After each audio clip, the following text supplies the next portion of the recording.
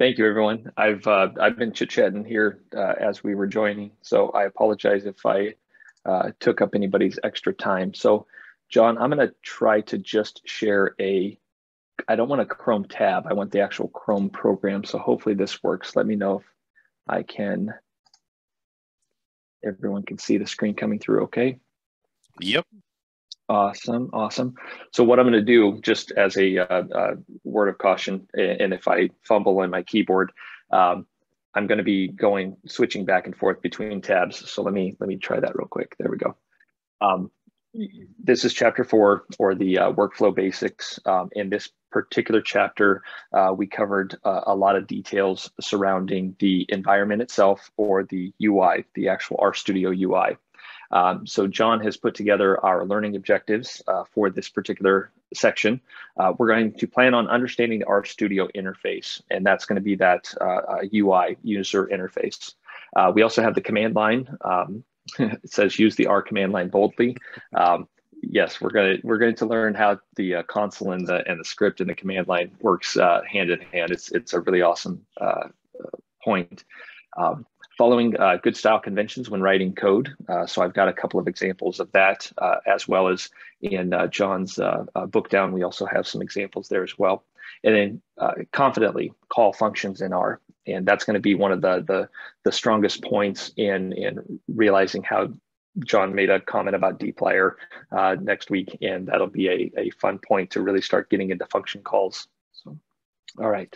One thing before you go sorry, John. further, can you just like zoom in a level or two? Oh, sure. Yeah, let me see if I can get that to work. Let's try. Between Windows and Mac, there's a trick of which one it is. Let's try it this way. Yeah. Does that make it easier, sir? Yeah. Yeah, that's fantastic. Thanks. Much better text. Okay, excellent. So what we're going to start off with, team, is the UI itself, the user interface. Now, the user interface in RStudio is a 4-console pane of information. So the first one is our console pane. That's going to always be by default on the lower left. It can be changed. You can mix and match these panes all over. You can collapse them so they're not visible if you so choose. It's really up to the user on the look and the feel of your computer screen and what makes you most apt for ease of use. So the console by default lower left corner. If I go to the next point, we have our script pane. Now the script pane is where you're going to write your scripts. These are going to be textual documents that you'll call upon. I'll show you that in a moment. Think of this as like your saved space, and it is a tabbed form. So depending on how many documents you have open, it will increase in the amount of tabs you have. Okay. The next is the environment pane. The environment pane is calling on your memory, cached memory, stored memory, etc. It also has some additional features that we can turn on or turn off depending on how integrated into RStudio you have these additional features. In a couple of talks or a couple of meetings a while back, we got into a topic of using Git, G-I-T, Git, as a service. So if you have Git plugged in, this will show up in your environmental pane. Okay. As the final pane that we have is going to be the help menu. That is going to be the other pane. Other meaning that it kind of collects all of your other resources, your file browser, your help menu, etc. So John, I'm going to switch over to show that particular screen, and we'll talk about these 4 elements briefly. So team, what I've done is again, John, I've zoomed in, so this is going to get really big. If we need to zoom down, I can. But our script pane is going to be that top left corner. Our scripts are going to be placed in here, and you can run that code. For the most part, if you're just interacting with the environment, you will use the console pane. I want to add on just a brief moment here. In that console pane, you also have some additional tabs. Those include the terminal or any running jobs. So if you're running code, John had made a comment last week. He was running a script that was going for 4 or 5 days long. He could probably go to the jobs tab and see how complete that is. Depending on the environment that you're working on, if it's Windows, Linux, or Mac, you can drop into terminal. In this example, I'm running a RStudio server. So this is on a Linux machine that I'm connected to. I can actually interpret commands directly in here if I needed to work within the operating system itself. So that's a really neat feature that you can switch back and forth in. Okay. Up at the top in our environmental tab or environmental window pane, top right corner, you have your environment. We're going to start to see this populate as we run our code. These are like stored memory. I made the comment of cached memory. Usually it's not persistent, or if you close and open back up, you may get a note that says, do you want to save your R environment? Well, that's R saving it so that it can pull it back up the next time. If you have to restart R, it'll go back and select those as well. The history tab is another one. I was running some code here. I cleaned this out multiple times, but the history tab is going to be an object where you can view the past running console commands that you've entered, any connections that you may have, connections meaning databases or other environments, other services, servers that you may have. The build environment, I've never really used this too much. John, do you want to expand on the build environment, or anybody else? No, okay.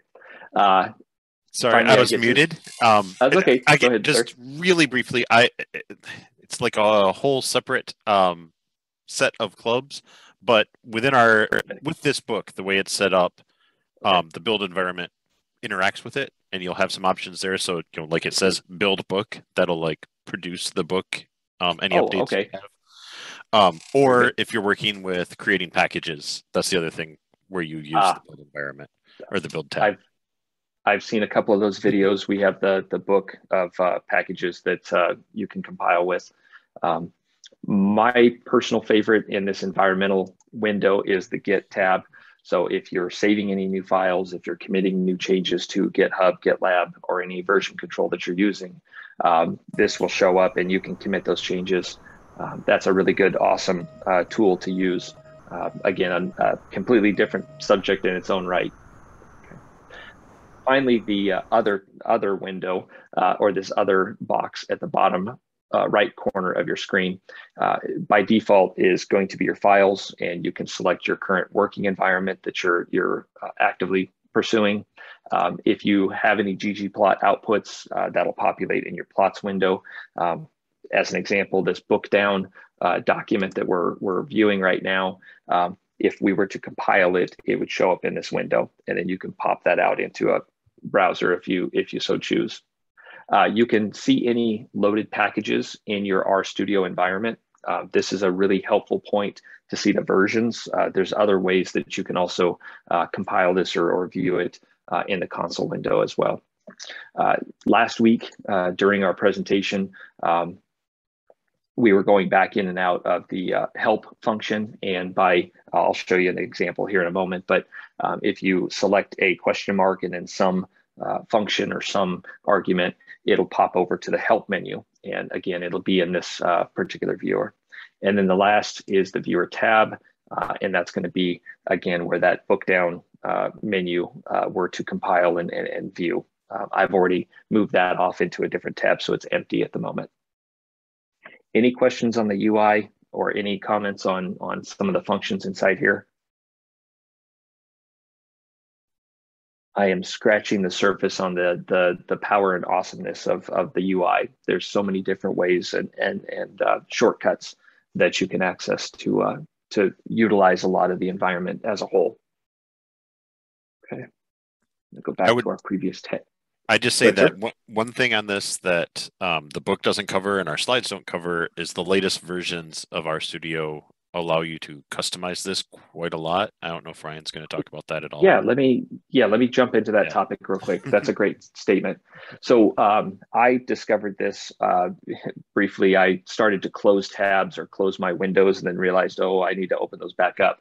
What I found, if you go to the view option and then scroll down, and it is panes. So if you select your pane layout, what this allows is to add or subtract things that may be an option for you. Is this where you were going with the topic, John, the comment? Somewhat, but I think you are back. You are not on the latest version, and you can have you can add columns now, and so you can do like completely change the layout to however you want it to be, basically.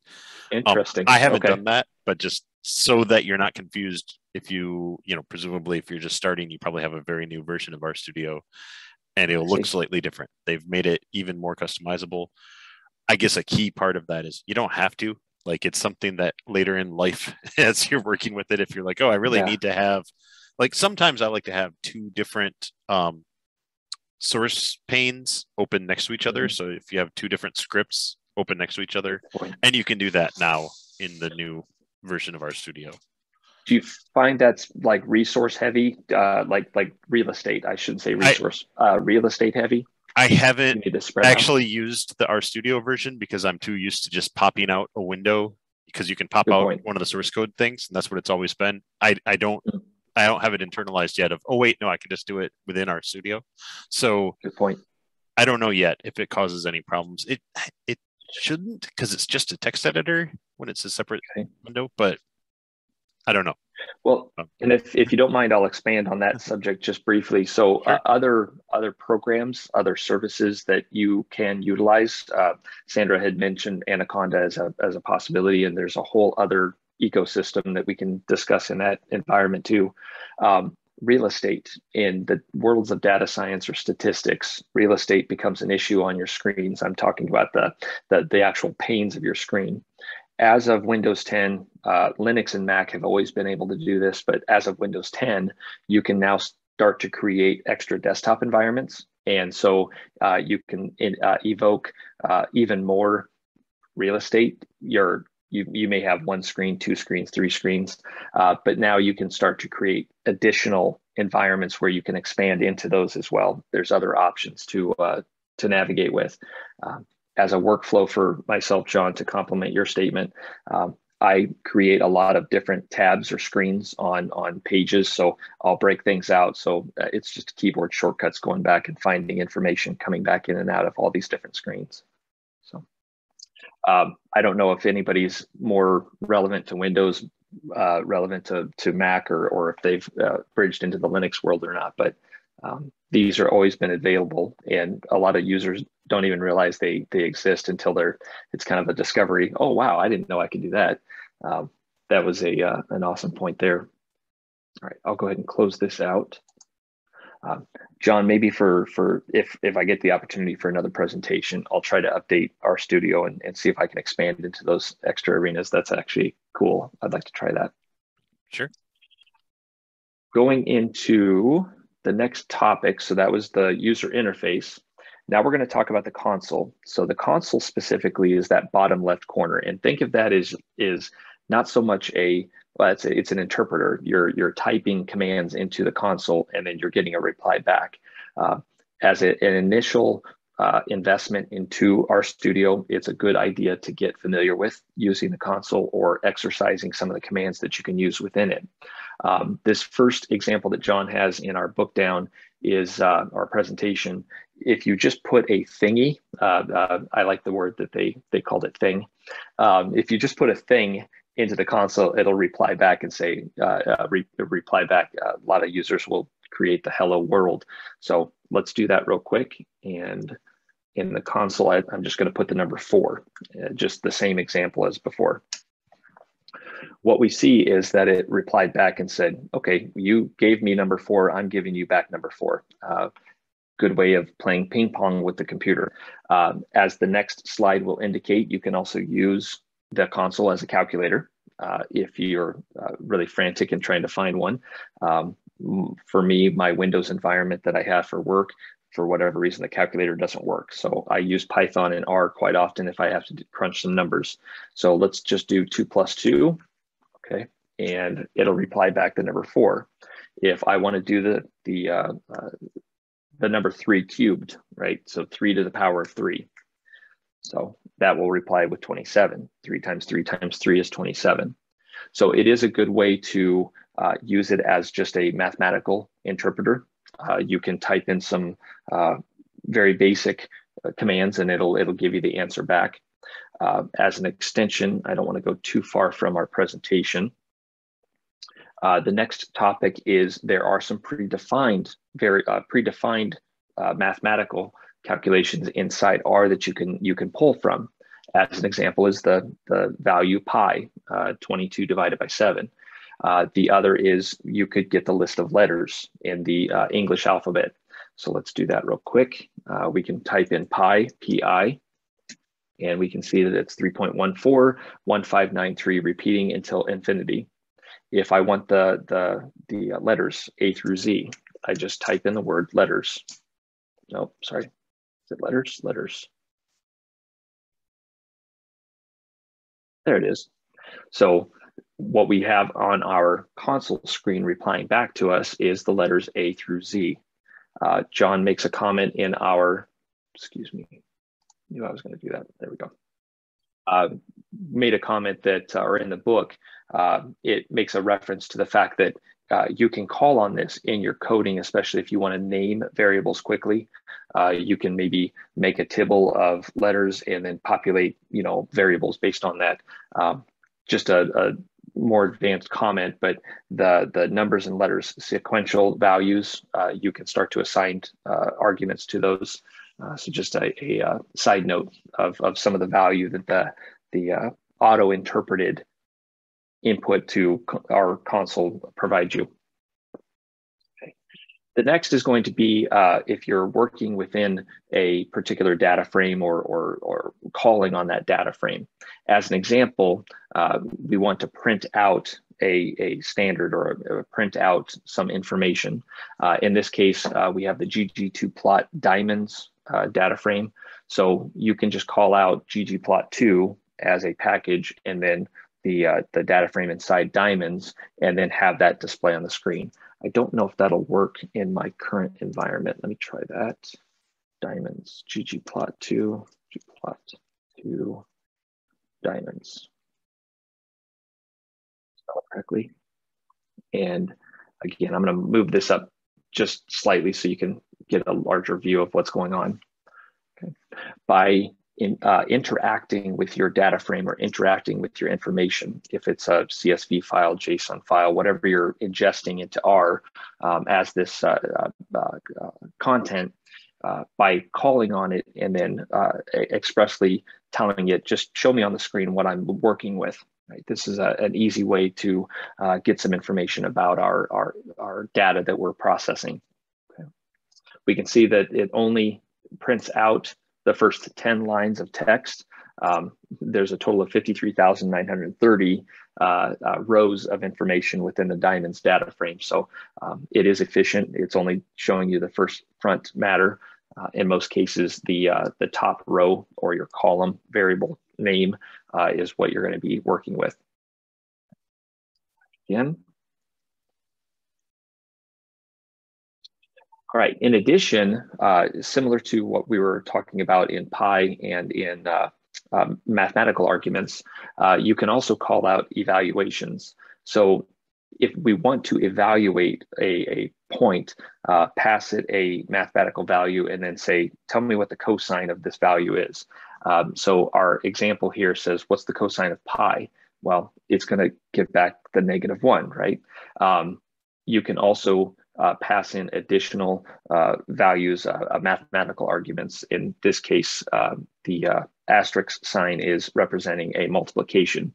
So 60 times 60 is times 24 is going to be 8,000 or 8,600, or 86,400. So let's do that real quick. Forgive me, I keep using the wrong keyboard shortcut.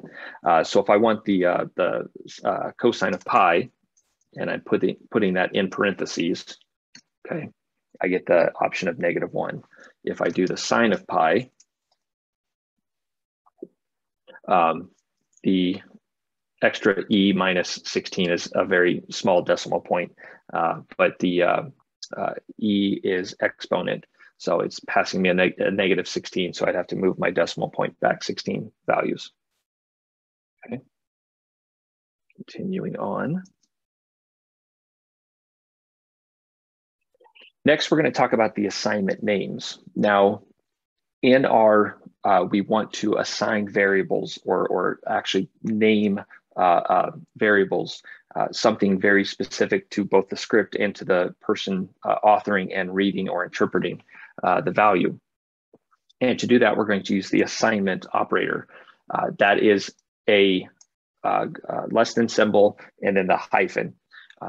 It's the specific code. In the textbook, if you did read the actual textbook, they make a reference to other scripting languages may use a equals or double equals to assign variables.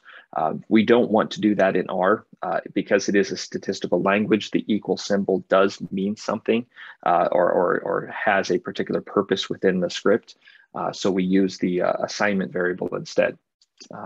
Again, that's the second paragraph. Go ahead, John. Yeah, just I resisted the arrow for a long time because I learned other programming languages before R, and it just seemed weird. But now, number one, learning Alt minus helps a lot. That if you type Alt minus, it inserts that entire arrow with spaces around it. Correct. Yeah. But it actually I find it to be really helpful when I'm looking through code and trying to find, like, searching Control F through code. If you're trying to find where tau is defined, you can search for the tau arrow, versus if you say tau equals, that means it's some argument named tau, or it's some, it makes it different. So it makes it mean a different thing in my code. And so by consistently using it, I find it really helpful. Like, because a lot of times you do want to know, where is this function defined, or that kind of thing. So it was, it's weird. The reason it's an arrow is S, where that R came from, was written on keyboards that had an arrow key. And so when they created the language, it wasn't weird to type an arrow. You just hit the key that had an arrow on it. I see. And that makes it weird. It's a weird construct. I don't know of any other language that doesn't use, or that has something other than equals. But I actually find it really helpful in making code more readable.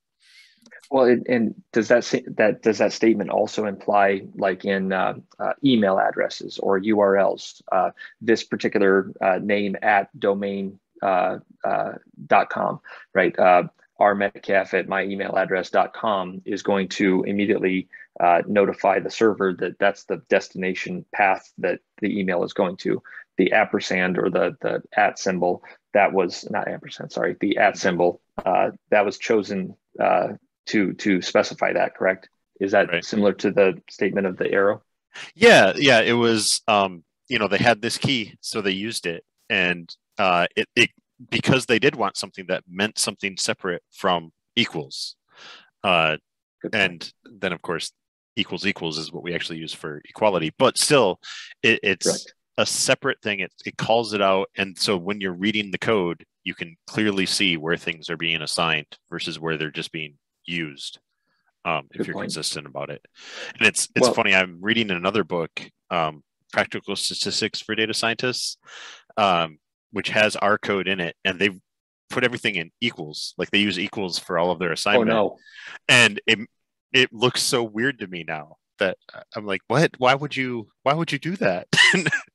So that tells me that the person authoring that text or that particular chunk of code may not be familiar with the scripting language, especially if somebody else is looking at it.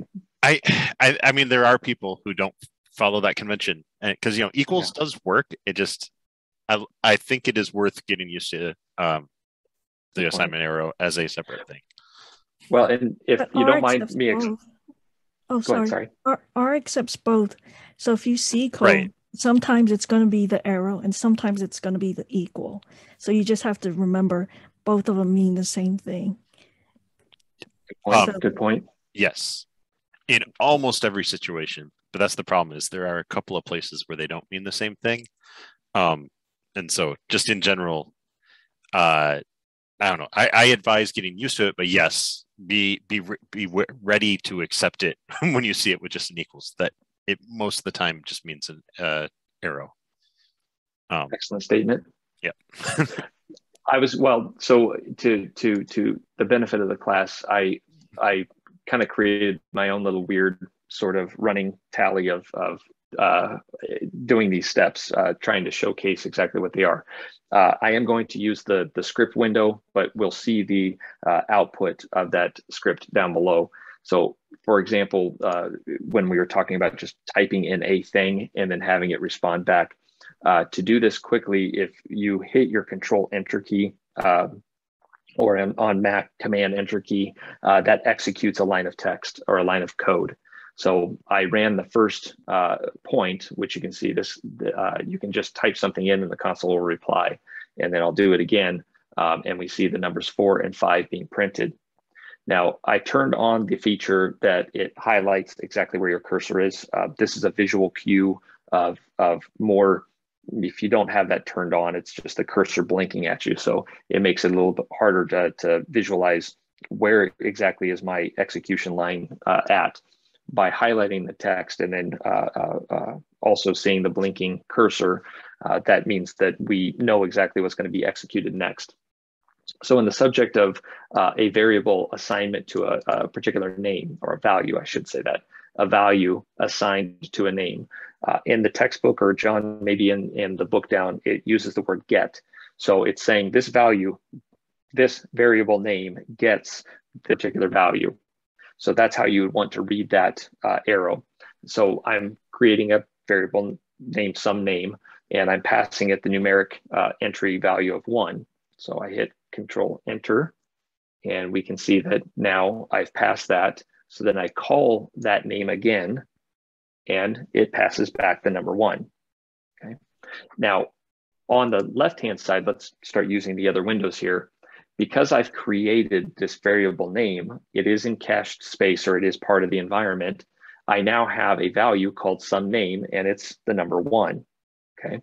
Well, if I want to reassign that just really quickly, I can say some name. Sorry, not there. Control Z. No. Come on now. If I wanted to name that or pass it a different variable, I would have to give it a new value. Enter 2. All right, and so then if I call it again, you typoed and said someone instead of some name. Oh, so. Shoot. Okay, sorry. Thank you for catching that. Yeah, good catch. I was attempting to update the value of some name to the number 2, but I guess, yes, John admitted I just created a whole new instance by mistake. So the next point in the text in relation to naming conventions, you want to have either numbers or letters.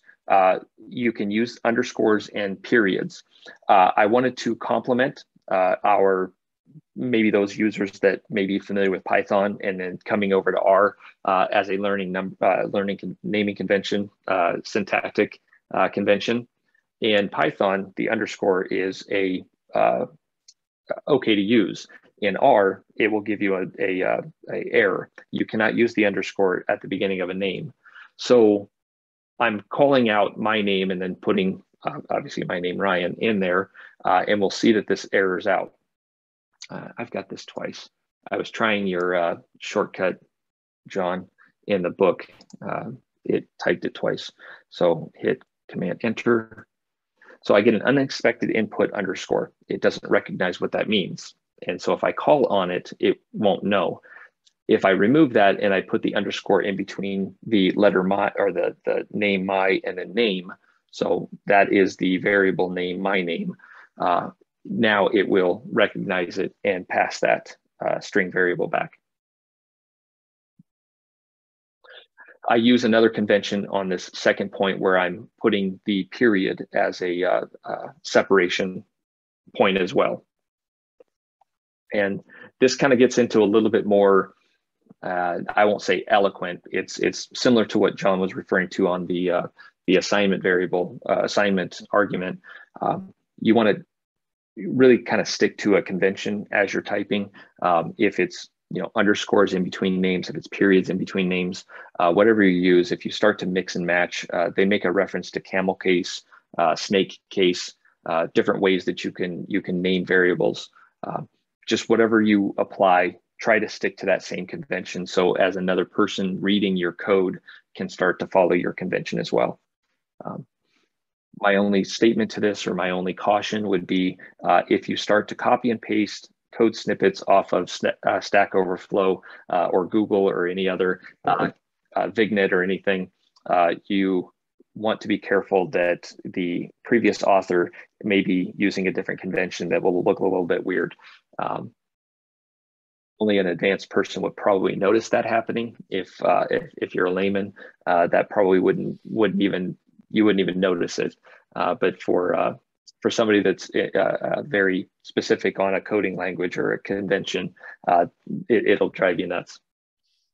And I would say periods and names are completely valid, but I would caution against them because if you keep going in if you eventually are programming with something called S3 in the periods have a special meaning, it'll still work, but it makes things confusing if you have like functions named with periods. So just getting in the habit of not using them is better. I say that, but data frame has a period in the name, and then the popular package data table has a period in the name. So lots of people do it still, but it's helpful not to. I will take that up. That's a good statement. I didn't realize that. Yeah, I can see where the confusion would definitely be a problem in more advanced or future uses of the scripting language. Yeah, and it's one of those things that you don't know that it's confusing until you get to a certain point in using R, and then you're like, oh wow, okay, every piece of code I've ever written now is confusing to me, because that part after the period, it means in these other systems, it means like what type of variables should this apply to. So you would say dot character, dot integer for different types of variables. And so like there are functions that are like data dot frame dot data dot frame versus data dot frame dot default. And so it's, just having those periods makes it really confusing. So it's good to get in the habit of not using them. And if you would allow to expand, one of my biggest Metcalf shiny red buttons that I always try to tell new users about is use the underscore instead of a space. You don't, so in different operating systems, different namespace variables, path variables, the operating system will allow you to put a space. Like, just say you create a directory and you name it, my space, with a space in between. In a interpretive environment, or Python, R, C++, any other format, you have to actually escape that space because that's a special character, and so it makes your code really wrangled. It's hard. If you follow that convention, if you want to put an underscore and replace that as a space, it makes the code much cleaner and easier. You don't have to get a little bit ninja, intricate Olympic gymnastics through your processing to get something to come up. So search terms. So, I have a question. Good comment, sir. Yes. I've heard you refer to the things multiple times as variables. I thought in R they were called objects, because variables in statistics mean something different. Good comment. I know in every other language that I've used, that thing is called a variable, but I was under. That's a great comment. I'll do my best to call them objects instead. You are correct. That's probably a better likeness to this environment of calling that naming convention. Forgive me for using the word I use that term so often. It can mean multiple things. Yeah, I was confused too. The first time I used R, I'm like, what is that thing called? I was like, because they don't, if the variable is the name of the column in the CSV, what is that thing called? And it's like, oh, they just call it an object. Good point. John, did you want to expand? Just I have seen it used somewhat interchangeably, but you're right that variable can have a different meaning in R, so it is better to call it an object. And I don't think I follow that convention very well. So thank you. Like, that is a good thing to point out. Because I just, like, there is a function, variable.names, that I just pulled up the help for. And here, if you do that should pull it up. And even though that is talking about the names of variables, and it's using the word variable to mean, object, in the help, like the name of the thing that you put into the function is an object. That, like, the argument name is object, not variable. And so they follow that convention. That's interesting. I hadn't thought about that before. Well, it's an awesome critique, and moving forward throughout the book club, I'll do my best to try and change that vocabulary and call it its proper name. I think in any computer science or any programming language, the proper lexicon used within the context is probably a good thing to stick with. So, good comment. Yeah. I'm sorry, I missed part of that conversation. What thing is the object? Is it the before the arrow or after the arrow? Kind of both, but more so the thing before the arrow. Okay. Like, the generic name for a thing in R is object, and we were calling it a variable. Oh, okay. Yeah. So it's like, again, it's a nitpick, but it's one of those that at some point in your career, depending on how you're working with things, it might become confusing. So just getting that internalized, that it's an object, seems helpful. It's interesting. I had never thought about it. Right.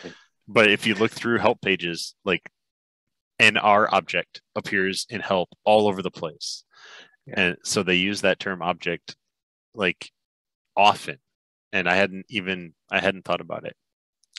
So that's a good one. It matters a lot if you do more statistics stuff, because that's where it came from. Right. Yeah. Did that answer your question, Becky? I think so. I probably just will take practice. Yeah. Gotcha. No, so like where my name, another name, those are the objects. Yeah. And you put the value, like Sam and Ryan are the values. Oh, thank you. That helps. And then you assign the value Ryan to the object my name. Okay. Yep. So whenever you type my name out, you'll get Ryan for now, but you could always use the object, reassign it where you said, I don't want it to be Ryan anymore. I want it to be Sam. He didn't do it here, but that object name, you could always put a new value in it, which happens when you do more coding later on. You'll do that where you'll put a new value to that object name. That is an excellent explanation. Thank you. It is. Sandra, did you want to say something? Yes, I do. So then what is meant by a variable in R? Wyan, do you know? Like what encompasses a variable? Like what sorts of, Well, I think, go ahead, John. Basically, more often it would be the column of a data frame is a variable. Okay. Got it. Versus the data frame is an object. And if you build that column in the data frame using some, like a list of numbers, that list of numbers would be an object, and it would become a variable in the data frame. Mm-hmm.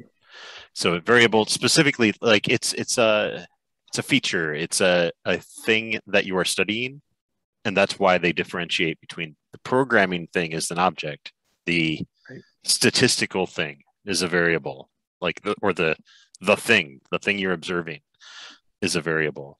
Okay. Which it's interesting. I had never thought of it that way, but it's definitely, like, number one, it's definitely in help that way. I've been sitting here kind of poking through some help pages. Like, it is in at least base R. They pretty strictly use that differentiation, and it totally, like, it makes sense. Like, if you talk about a variable in R, you usually are talking about a variable that you're studying, not a programming thing. Got it. So, okay. Yeah. So yeah, that's it. Thank you for bringing that one up. That's really interesting to me. Yes, thanks, well, Mike. It's mind blowing because you have multiple languages, that you're communicating with, and I don't know, humans have a tendency to, I don't know, try to make association to stuff, and if you clearly define exactly what it is, it starts to make sense. But if you muddy the waters, I suppose that it could be difficult. Yeah, this is definitely something that if you're reading Stack Overflow responses or whatever, people will say variable and main object for sure, because I would have done that. I did do that earlier today. But it's really interesting to know the difference and think about that. And, I'm going to try to be more conscious of that, because I definitely have had conversations where I'm talking about the variables in the data, not variables in my code. And, being able to differentiate those is really helpful. So kind of strictly using those words, I think will be helpful. Yeah. I guess because this is remember, like statistics. Right. In statistics, it's called those things are variables, and in programming, when we lay it out, or to use they usually read it like maybe a CSV or something, and then they turn it into a data frame for programming wise. But in statistics, each thing's a variable. Yeah. Right. Okay. So then, is there a difference between a variable and a feature? No. I mean, probably. I think features are more when you like a variable you're going to use for modeling. I'm sure someone somewhere has a strict definition that differentiates them, but to me, in my mind, they're basically the same thing. Okay. That also might be field specific, because sometimes I work a lot with genes, and gene expression. So those tend to be called features as opposed to variables. Yeah. For whatever reason. Yeah. Could you define it as characteristics maybe of that variable then? A feature would be a characteristic of a variable. I may be splitting hairs and getting too detailed into the use of the language, but yes, I think you could say that, because oftentimes, so the way that we analyze it is you have different samples and then all of the genes for that sample, right? So your samples come in columns, so I would say those would be variables, and then all of the genes are the rows, so those tend to be called features. But you can always transpose, right? So then one would be a subset of the other. To bring in the thought process of the tidyverse, then everything has a place, everything has a purpose, everything has a row and column separation. Would that now also, similar to the comment of my poor use of the word variable, would that also want to alter the language to expressly detail what that term implies? Do you think the word feature and variable maybe get a little bit confusing? I don't know. I think it might, because I've also taken statistics for using Python, and then I think it's slightly different in the usage, but I think you also know the context of your own field and what is referred to as a feature. And so consistently, I see that genes are features. And so, within any package that you use for this type of bioinformatics, that tends to be consistent. And I just noticed, just from this conversation, that, for example, there is a package for analyzing gene expression in single cells, right? And it always calls variables objects. And I was like, well, that makes sense why it's doing that now. So yeah, this is a very, very, very cool discussion. Mind blowing. That's awesome. I wanted to extend just briefly into the current book down view of our document. I'm implying, John, do you probably use Windows most often? Is that a possibility, or? I mean, I do. I use RStudio Server most of the time. Okay. So, and actually, these notes were made by my coworker Jonathan, who uses Mac. Oh, say. So. Oh, okay. Yeah. Well, it was the alt minus, I guess, is the question. I realized while I was coding, it's actually option minus if you're on a Mac. Well, if you're on a Mac keyboard, which, because the generic word is still alt, which I don't know. I just an aside, I find it amusing that you're pro open source, but also pro Mac, which is like the most weird, closed ecosystem there is. Anyway, but yeah. Moving on. Good statement. Those users, if you have different operating systems, the calls that they may have in the text or in the book down may be slightly altered in actual expression, or how you apply it in the interpreter or in the console. So the next comment we were making is going to be in printing. So if we want to put, so oftentimes when you assign the object, the variable itself, the value itself, then you may want to call it back a second time. If you put it in parentheses all as one point, it will assign it and then also print it back to the screen. So it's kind of a shortcut way of being able to view exactly what you provided. And we'll see this again here in the upcoming slides. There's some additional features about that. The book does a really good job talking about adding the parentheses around it. Let me do that real quick so everyone can see what I'm referring to. So I already messed up and created another variable name. Let's say John. No, let's do underscore do, and we're going to pass the variable 5. And if I surround this in a parentheses, not curly brackets, there we go, and execute this line of text, it's not only going to assign or create the name object John Doe, but also pass the value of 5 and then print it back out to the screen again. So this adding the parentheses around the assignment and also the execution will output that value as confirmation. Okay. Oh, thank you. John Doe is an object, yes. Naming the object John Doe. Okay, going back. Let's see. Here's where we're using our own language to interpret the code itself.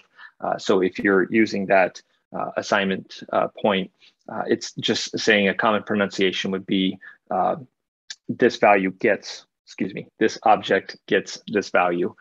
So it would say that tau gets 2 times pi is how we would interpret that particular line of text. The word gets, we're assigning it or passing that. I just want to say I find it super helpful as you're learning these things to take the time to learn how to pronounce it out loud, because it allows you to like think it when you're reading it.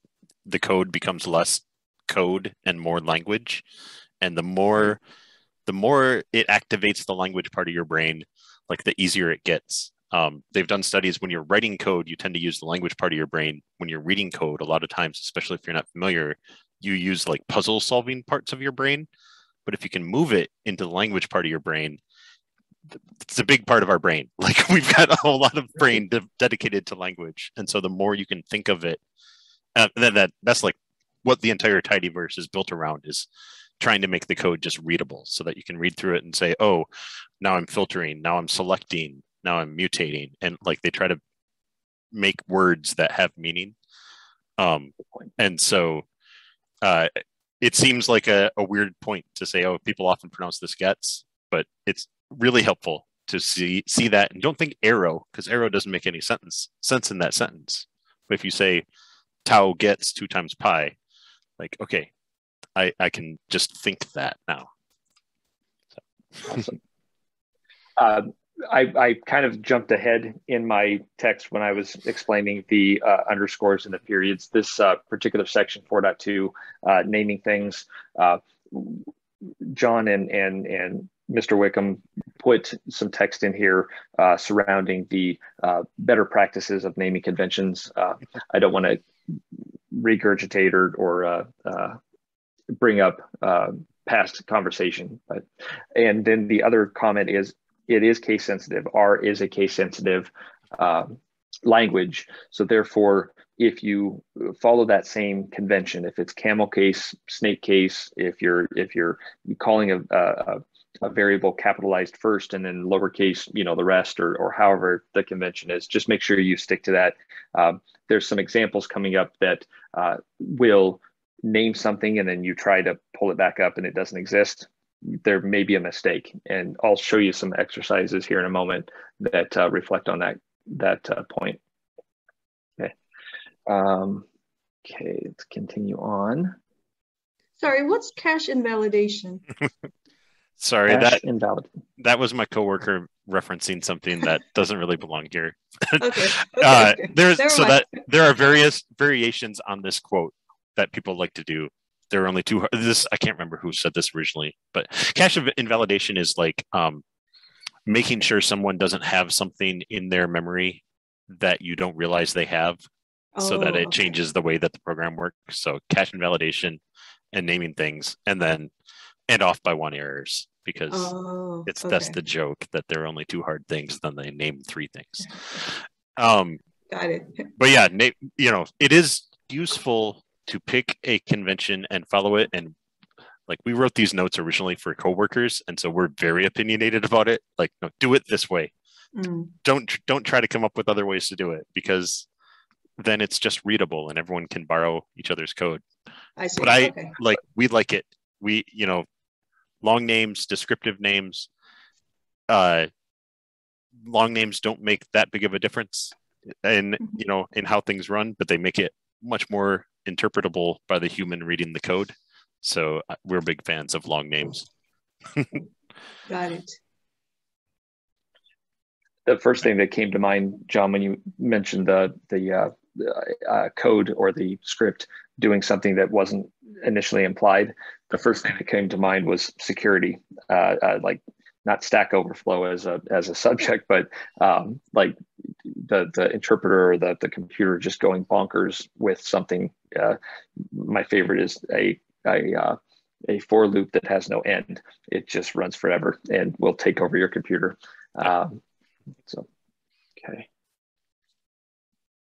The next topic we're discussing is called functions, and we will more than likely probably rely a lot on this in the next week's chapter, dplyr. With the functions call, what you're doing is you're passing it a variable to do some subject or do some activity. Please correct me if I use that statement incorrectly. You're passing an object, a named object, to do some activity with. Okay. So an example in the text, we have length, and then we're passing it the object name letters to call. How many letters are there in the English alphabet? The number's 26. So let's try that real quick and see what that does. So I've got all of these listed here. No, I don't. So I do, what was the value that we were passing? Length, that's it. Length. And then passing it letters. Okay. We're asking the R console. I'm calling on the function length to pass the object letters and then tell me the length of that. I don't, be careful with my words here. Vector, array, the tibble. There's different nomenclature that we have for this subject, so that'll open up another topic. But the sequential number is 26, counted value of 26. So that object letters has 26 like objects inside of it, 26 smaller objects that are inside of the letters object. And that's where it gets a little confusing about which of these things is an object. Really, like, everything's an object. But the thing on the left is the most important object when we're doing assignment. That can be a little bit confusing. I think he has an example right after this that length is the number of objects, but when we're talking about letters, you might start thinking it's like how many letters. But if we do length of, Sam. Let's go ahead and do that as an example. Length, and then just pass it an object name. Let's use, I don't know, another name. Another name, yeah. And then, so it's, right. This broke into another topic of strings versus vectors versus everything, arrays, etc. There's ways to split that up, but that'll be in next week's discussion. Yes. But just, another name has one object inside of it. That object happens to have 3 letters, but that object is Sam, quote Sam. And all is one thing. Right. Okay. How's time going? I'm not looking at the clock. I apologize. We're at time, but I think we. Okay. I can go ahead and wrap up this bit that we're on, at least. You go ahead, sir, if you'd like. Oh no, I'm sorry. I mean, I can stay around too. Okay. So if go ahead and go through this last little bit. Okay.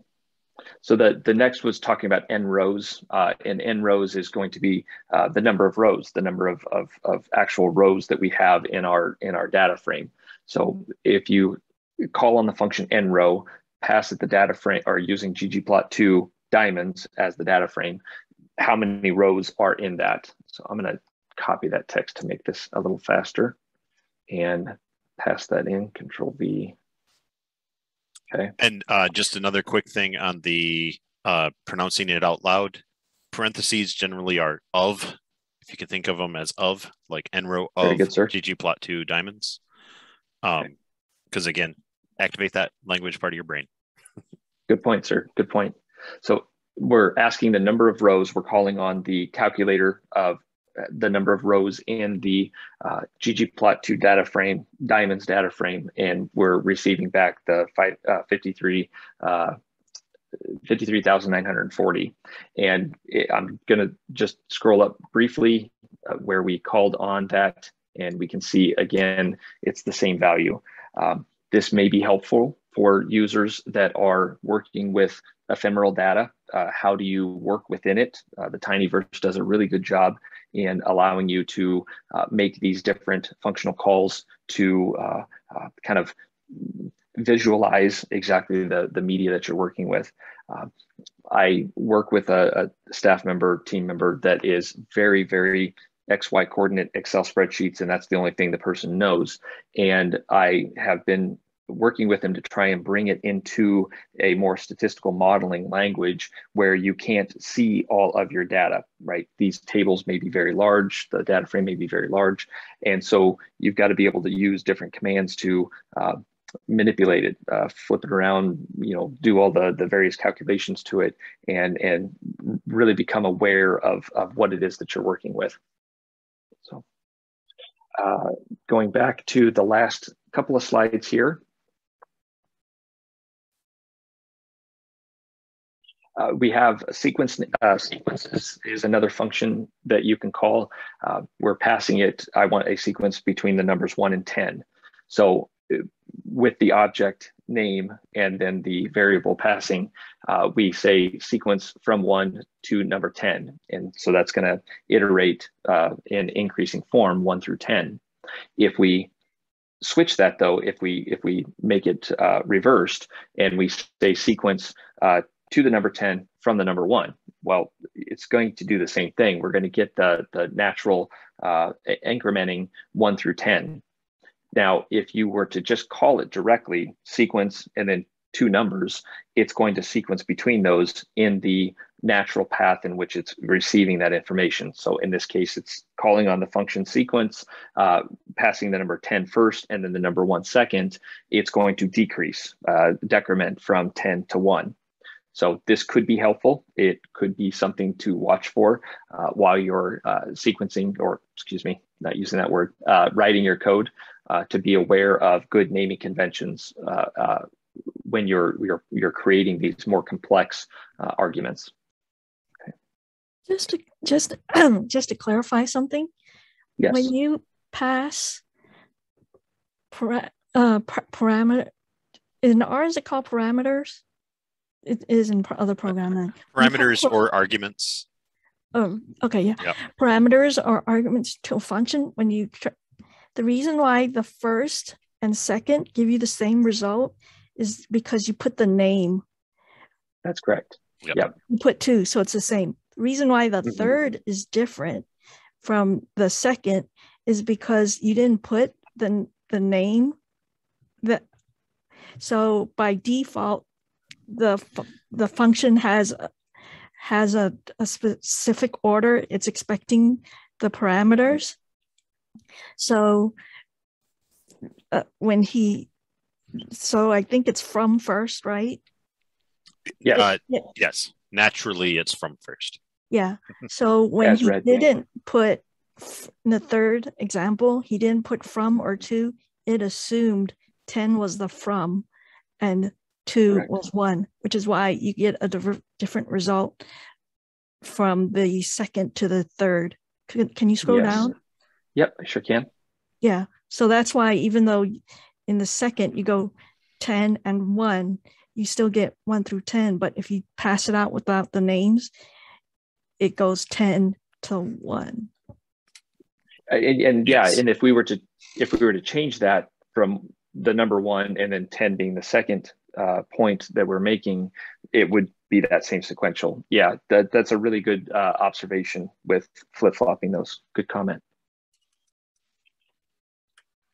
So you'll see it either way. Sometimes people put the name of what that parameter or argument is called. Parameters or argument is the thing you pass into the functions. So you can pass things into a function without giving it a name. It will work, but giving it a name means you could put them in any order you want. And a lot of times, again, for making code more shareable, more understandable by future me or by somebody else, a lot of times we will explicitly put all the arguments in. So you don't have to check, oh, wait, is it from first or to first? When you're reading the code, you can know for sure what it means. And it's like there's different philosophies of some people want to like be able to type things as fast as possible. And so they will lean towards use the unnamed arguments. And there are various reasons for that, but I am a big fan of make it as readable as it can be by, you say by, or a lot of times you think about by someone else, but usually that someone else is you in 3 months and you don't know what you meant. And so make it easier for you in 3 months by doing everything you can to be explicit. If you don't mind, I'll add one more statement to that. So in Becky, if you're still with us, last week you had made a statement about the dependent variable versus independent variable. I can't tell you how often in just conventional forms of writing code, that comment comes back over and over again. It's not just in R, it's in other statistical languages, Python, Julia, MATLAB, or MATLAB. Your values of what you're passing is important to the function that you're interpreting those values with. The calling on is how you're actually populating these. If you're shorthanding it, what you're putting in, how that function operates. You may have to go into the help menu and expand on that subject. The last statement, team, for the close of this section, John had put some additional features on here, one of which I wasn't aware of, and I completely blew my mind when I tried it and it worked, was the Alt-Shift-K. You get lots and lots and lots of shortcuts with this feature. So I'm going to do that real quick for both the YouTube video, if this doesn't get cut off. But it was Alt-Option, Alt-Shift-K, right? Alt-Shift-K. So Alt-Shift-K. And what you have, at least on the menu, hopefully this comes through without making somebody's mind boggle. These are all shortcut menus to the RStudio console. And so that one can really help you if you're wanting to learn the awesomeness of using shortcuts. The other point I was going to show, and John, I wanted to ask you specifically, I wasn't sure if I was interpreting this correctly, but the statement is, one of my favorites is Alt Command Down arrow. Is it copy and paste? Is that what that does? Yeah, basically it takes the line you're on and duplicates it to below your cursor. Good. So I was glad that I wasn't messing that up. So sorry, double check. Alt Command Down arrow. So Alt Command Down arrow.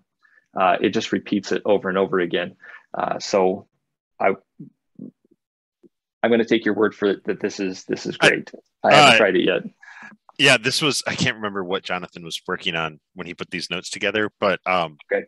If one thing that if you're like editing code, sometimes it's nice to like see what you did before, but then you want to make some changes to how it works now. And so he would just copy it down, make the changes, and then delete the one above it. There will be times I can't, I mean, there are other times when it comes up. My personal recent favorite is start to type something in the console, and then Control Up will find the thing that like type NR and then Control Up, and it'll Control Up. Sorry. Yeah. Or actually, it'll be more impressive with like LE and then Control Up.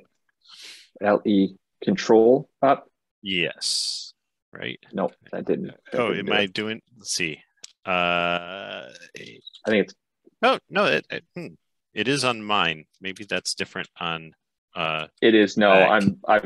I'm actually using a Mac keyboard, so I'm trying to figure out the correct convention. So Command Up, I guess. But yeah, it finds anything that starts with those letters in your history, and then you can just arrow through and find the thing. So if you're like, oh, I know that I did this whole long thing before and I don't want to retype all of that, and it started with GS. Okay, GS up. Let's find all that thing that I typed, and it'll get it all. Not good to like rely on as a reproducibility kind of thing, but when you're just trying to like check something, a lot of times while I'm doing something, I'll run the same check multiple times in the console to check that things are doing what I think they're doing.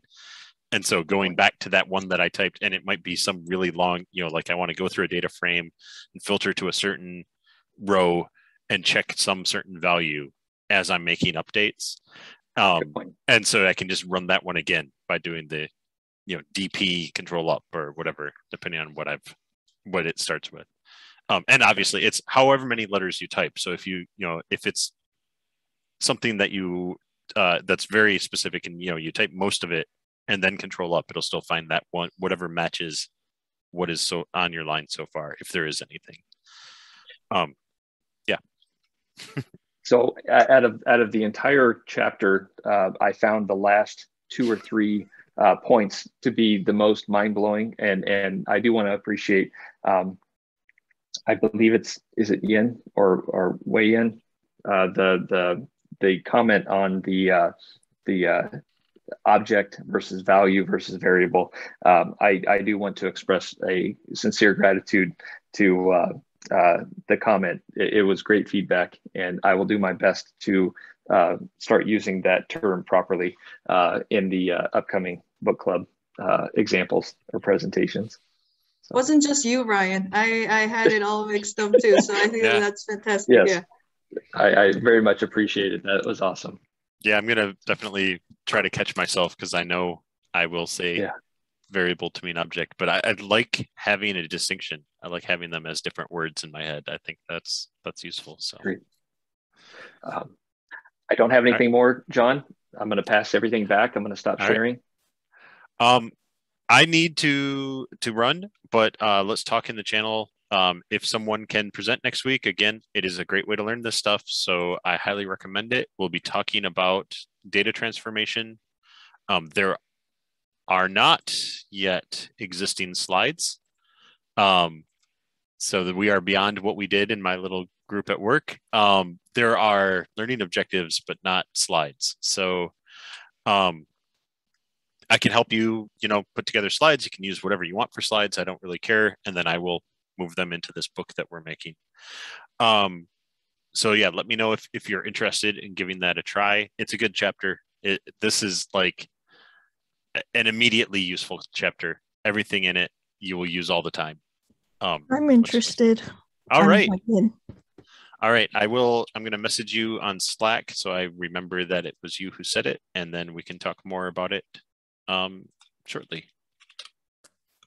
Just a quick thing about shortcuts. You can actually reassign the shortcuts because some of the commands, as you see, are really long. Like you have to press 4 different keys, and that's not good for carpal tunnel.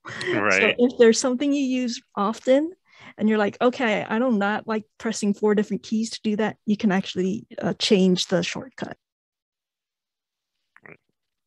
I don't see you on Slack. Are you under a different name on Slack, Wei Yin? In any case, just message me, John, or John the Geek over on Slack, and we will get you sorted out. Yep. All right. I'll see everybody next week. Thank you very much. This was a great conversation. Bye. Thanks, everyone. Bye-bye.